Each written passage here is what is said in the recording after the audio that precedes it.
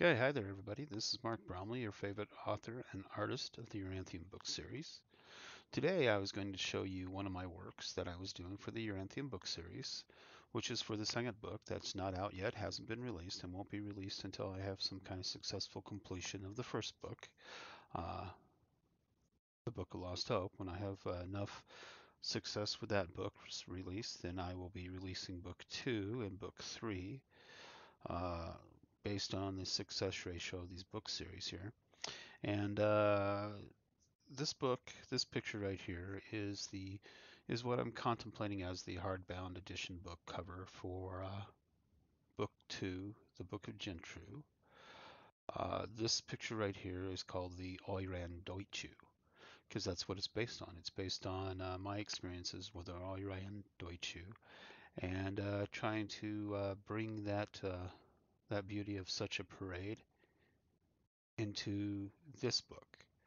Now, as this book goes, it's in a little later part of the book, about in the first quarter of the book, I think, or first third at least, uh, where the big bad of the book is going to is basically about to lose the whole entire thing, but he's going to be rescued at the last moment by the arrival of Dresdy.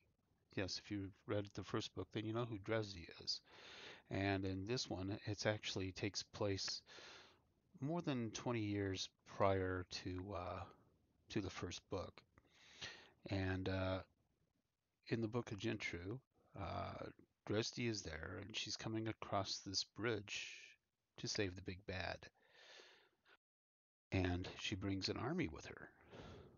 Of course, you think this is a really stylized parade of the Oiran Dochu, and if you know what the Oiran Dochu is, then you probably know what's going on in this picture right here. But you see some interesting things like armored clad guards on the side with spears and little bells on them, the chimes. There's some musicians in here and all that too, uh, going in the back. And you see the armored knights there, and those are the Dreshna. They're like a bird type warrior. Huh, bird type warriors. We've seen that before with the Impundaloo in the first book, did we not? So there is a theme going on here with Dresdy whenever she's around about these bird things. And well, she has these Dreshna, and she's also escorted with them. They're holding a big uh, umbrella over her head, and on that umbrella there's some spiky bits, and it looks more like a weaponized version of something. Well, you have to read the book about. And anyways, that's the umbrella right there. And right in the middle is Dresdy. She's the tallest and has a very elaborate hairstyle with all sorts of pins placed in there. And it's a very elegant coat, kind of, I would say Japanese looking as far as an Oiran Deutsche goes, but also French in its design and its laces and embellishments on the uh, shoulders. And as you see in front of her, there's a whole retinue of semi-transparent uh, maidens that look quite similar to one another. They don't look too far different, and they're somewhat ghostly in appearance. You can see through them to some extent, and that's deliberately on purpose because they are actually called phantasmas. Uh, their real form is just like a ball, kind of. Some would assume it would look like light, but it's more pallid than that, and it's just pale, and well, it's kind of more spectral in origin. And they do shape shift because they are part of the altered Feyfolken, or the altered fairies of a darker path that they've gone on. And they are showing up as a retinue of warriors. And in the sky above them, you see a whole bunch of flying objects with wings that look exactly alike because they are drones. Oh, there's technology in this. Actually, technologies are called magics because there's various different types of magics, like real magics and technology magics that just seem like magic. But these are drones. Yes, and there's going to be an army of drones flying in. Of course, the Dreshna do have feathers and they do have wings, but they do not fly. Well, I guess they do to some extent, but the drones fly higher and have much more of a deadlier arsenal when they're arriving to worsen the tale of the story to be told in the Book of Jintru of what actually happens and transpires prior to the events of Lost Hope and why the land of the potentate is what it is.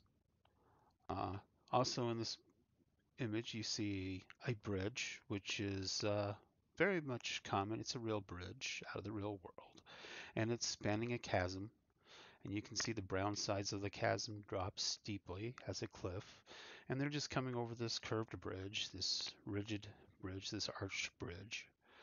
And in the background, it goes and follows a twisting road. And you can see the twisting road go up along the side of the hills, which is a real place in the real world. And it's based off of that, and I just kind of colorized it and made it look more animated within the cover because I wanted a reflection of somewhat real animation, realistic animation. That's what I was going for here. And I think I actually accomplished that quite well. And, well, it's a very beautiful picture. And this is what I designed for the Senget book cover. Of course, you can always contact me. You can get the books through my website. You can contact me through Gmail if you want to commission some work, get a print of some work. If you want a posterized version of this artwork, you're welcome to contact me and let me set you up with something, whatever we're talking about. I mean, I do write these books, so if you want to give me a book show or something like that, you need some posters to help sell your book or sell this book and stuff like that, let me know what you wanted, what you're thinking, and what we can arrange there, and we'll try to do a release on the Book of Jintru once the Book of Lost Hope is being more successful. Anyways, that's the Summit book cover, and it's a wonderful piece. And I'm Mark Bromley, your artist and author, and thank you for looking.